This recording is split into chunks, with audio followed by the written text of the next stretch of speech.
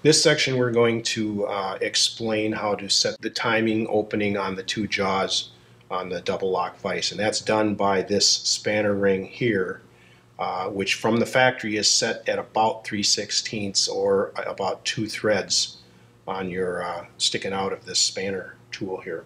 And we're going to do that simply by loosening this set screw.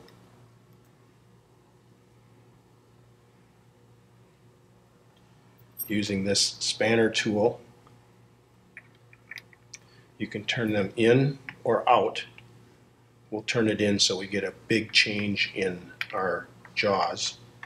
And then you're going to want to line up your set screw so that you can screw that back in.